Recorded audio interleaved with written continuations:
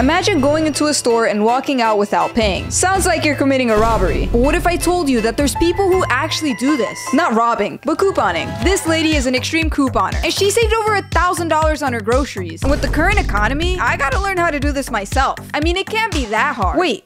My mom's an extreme couponer, so I told my mom that I want to learn and do a competition between us where the conversation went a little like this. You don't even like to coupon.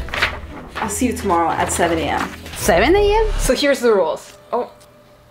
My mom and I both have $10 to save as much money as we can, where the winner keeps the other person's items. I don't even know how to coupon. Meanwhile, my mom was just playing chess. Like, she's not even worried about the competition. Great, I lost my position here. So I did what I had to do. Oh, no. I googled how to coupon. Now, I don't know how to explain this, but while I was reading the words, my brain wasn't processing it. So I watched a YouTube video instead. Pretty ironic. But anyway, I learned that the trick is to find an item that's already on sale, then use multiple coupons on top of that. For example, let's say these sticky notes cost $5, but it's on sale for $2. You can use a store coupon for $1 off and a manufacturer coupon for $1 off, which would make the product completely free. The only problem is this stacking method limits you to 2 coupons. So you're only allowed to use 1 store and 1 manufacturer coupon per item. And the other problem, guess that makes it 2, is I still don't know where to start. It's one of those things that seems so obvious, but like, I think I got an idea. Are you busy? Yes, a little bit. Where do I start? Or where do the viewers, the people watching start? Okay, step 1, learn store policies. All stores have different policies. Sometimes they limit like 1 or 2 per item. We'll be shopping at Publix. I'm not really familiar with the store policies, but I guess I'll just Google it. I like shopping at Publix because they're coupon friendly. You can use 1 manufacturer and 1 Publix coupon. They also use competition coupons you can bring from different stores and they take those coupons. But this is so unfair. Of course she's gonna know all the policies. Do I actually have to read through all of these? This is like reading the terms and conditions. Step 2, find coupons. There's coupons everywhere. Just look around. Mailbox, newspapers, magazine, website. Most of the time, you just need to go to the store. Are you excited? Not really. Wait, not really? So we went to Publix to find coupons, where my mom was looking for 3 things. The weekly ad to see what's on sale, store flyers for store coupons, and newspapers for manufacturer coupons. They don't have today newspapers. In other words, these newspapers don't have coupons. But even though they didn't have the right newspapers, they did have free cookies.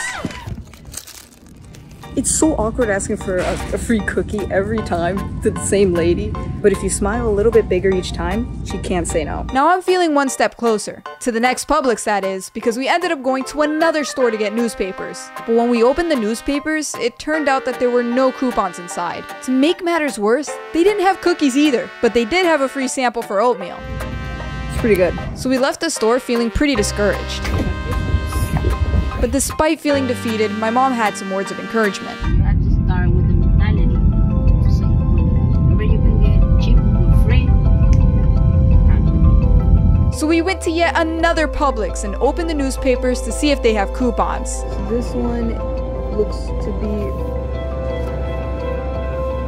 And they had them, where my mom ended up buying 2 newspapers, so I copied her and did the same. Which might have been a mistake, because 2 newspapers cost $8. That's just as bad as printing paper and saying it's worth $100. But now that we have the newspapers, we can finally go home. Or so I thought, because my mom ended up walking around the store. I walked the store because also in the store they have coupon dispensers. The same item have coupons. Any coupons, whatever you see available, you grab that. That's it?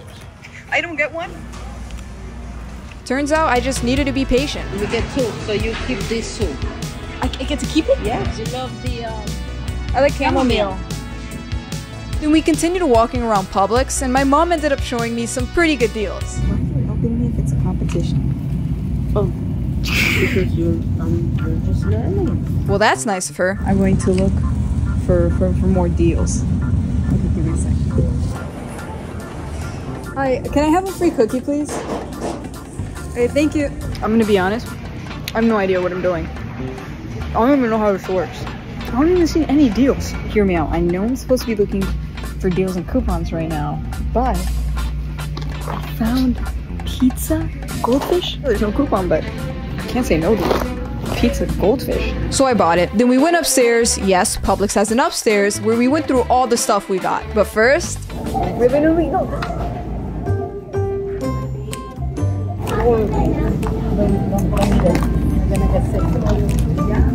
Maybe to buy it? This is why they say to never shop while hungry. But anyway, we looked through all the coupons. Okay, who am I kidding? My mom looked through the coupons and I pretended to know what I was doing. Like I was marking everything on the page because, to be honest, I wanted to eat it all. Okay, look at this.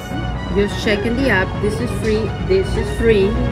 Just for coming. I'm definitely gonna use that. I'm a little concerned because my mom made me pay $8.54 for a newspaper that I probably won't even use. That's taking away from our budget. You know, we have a $10 budget each. It's an investment. We only have $1.46. Okay, that's good. That's enough. Now, what do we do next? Step 3, make a plan. We have to cut the coupons, see what's on sale, and we match those coupons. So as you might have guessed, I don't know what I'm doing. But I am going through all the stuff I have and memorizing it. Not sure if this is even the right way to do it, but it probably isn't because my mom was able to cut all her coupons by the time I sort of memorized everything. Why didn't I do that first? Well anyway, let's get couponing. So I'm basically doing the technique my mom mentioned, which is to cut every coupon.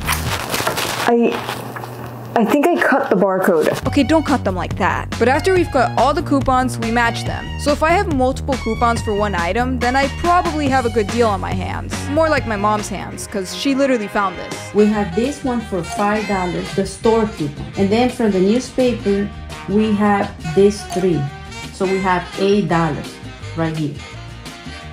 The good news is, I finished cutting and separating every single coupon there was. Or so I thought, because what I didn't realize is there's coupons in the Publix app and online. But of course, my mom already knew that. These are coupons from coupons.com. You can go online, you can see. Not only that, but she also finished her plan for tomorrow and is now organizing her coupons. I use my binder. I put the coupon in each category, like baby items, cleaning items. I prepare my list, the list. You need a list. Write down how many items I need to get, the prices, and how much I'm gonna save. How long does all of this take? At least 2 hours.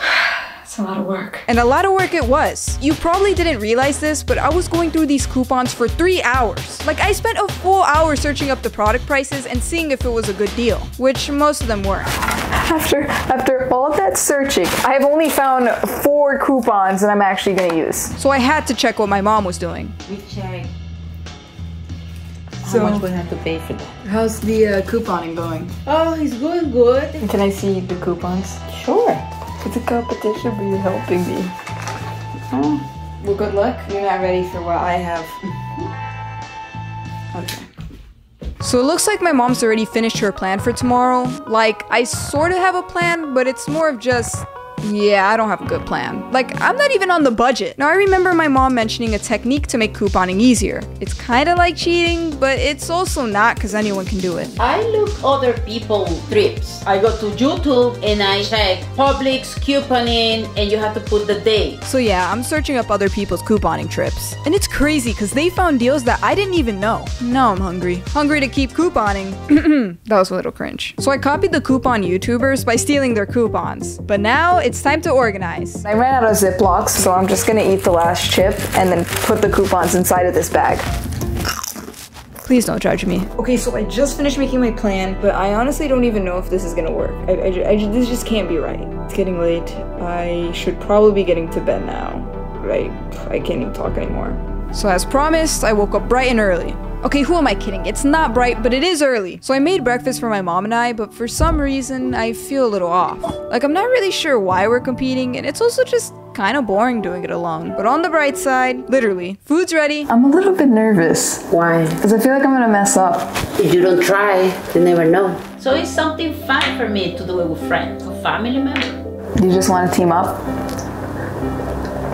I think, well, that's a good idea. So we shared our plans and compared coupons. Well, more like I looked at hers. Maybe is there stuff from my list that you want to use? No, because I have my coupons already, so... I thought we were gonna help each other. And I'm gonna help you out, but if we don't go to the store, we're not gonna be able to finish. Okay. You get a one shopping cart and I get the other one. Okay, since most coupons are limited to 1 per person, my mom and I are going to be shopping as 2 separate transactions. But we'll still be working together, as in my mom will be helping me. But anyway, we basically followed our list and got the items we planned to get. I'm sorry, I'm so sorry. And once I finished grabbing everything, you already know what I had to do. Alright, so I left my mom because I told her I was gonna go look for a product. I'm going all the way over there. May I please have a free cookie? It was the same lady again. We need to go to customer service because I need to ask some question about this coupon. Alright, let's go to customer service. Oh, she went the other way. Sorry, but I don't think you can use those coupons. This is a little tricky. My mom is putting back items as we speak. It's a little scary. Considering the plan is a little different, I'm hoping we can still stay within the $20 budget. We'll see. Okay, we're going to check out. So my mom's up first and she's focused on that screen, making sure everything is scanned correctly and making sure the coupons are going through. You know, what the usual mother and daughter does in the 21st century. What? Now, if you couldn't hear from her voice, she's a bit disappointed. Her total was $70 and she paid $14, a little over the budget. Honestly, I think those are insane savings, but who knows? Maybe mine are better. Okay, I'm not convincing anyone because when it came to me, I had problem after problem. After the cashier scanned everything, I put my phone number into the machine thingy where my digital coupons should automatically get added, which they did, but the total didn't drop as much as I planned. So I gave him the rest of my coupons and... Now we have the coupon requirement not met. So they told me I couldn't use the coupon on this one. I had to get another one. So I am going to get the coconut flavor. Then I found out that I couldn't even use one of my coupons. One went through, but the other one is not going to go through.